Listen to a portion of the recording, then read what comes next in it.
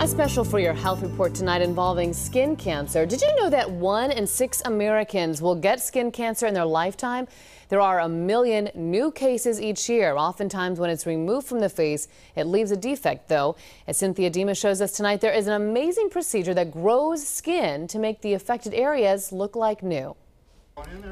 76-year-old Dorothy Wolk recently learned she had skin cancer. Did biopsies and told me that I had basal cell.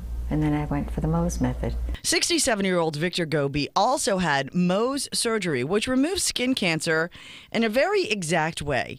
Patients are often left with a hole in their skin because the goal is to completely remove the cancer cells. Many patients come to me because they are left with a big defect from Mohs surgery. Facial plastic surgeon Jacob Steiger repairs these defects. They took cartilage from this ear and they put it in the nose. Cartilage is removed from the ear and placed in the defective areas, but it'll take more than that for the area to heal. That tissue needs a blood supply from your body, just like a transplant would need blood in order to allow it to live. Amazingly, the tissue is attached to the cheek or forehead to create a new blood supply. After approximately 2 to 3 weeks, what happens is the area around the nose where you graft that tissue to will grow a new blood supply so we can then detach it. Once detached, the skin looks brand new. A scar on the forehead or cheek takes 6 months to a year to clear up. It's really not a real scar, really. Mohs surgery is so successful, doctors boast cure rates